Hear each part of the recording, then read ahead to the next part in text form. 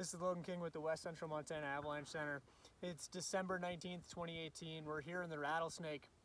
What we're finding is our buried surface horror is starting to break down a little bit and a little harder to find and identify.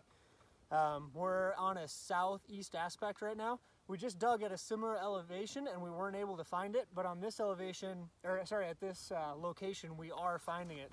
I'm going to do an extended column test here, and it's failing pretty easily here.